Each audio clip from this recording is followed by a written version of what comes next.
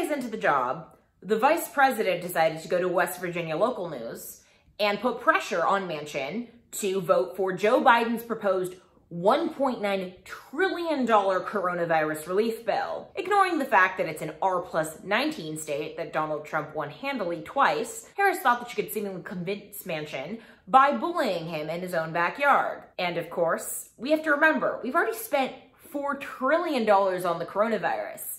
And states like Florida and South Dakota have shown that they can reopen schools and keep their unemployment low. It is the blue states that are being held hostage by the teachers' unions that are needing more federal funds. And of course, Manchin did not take nicely to this.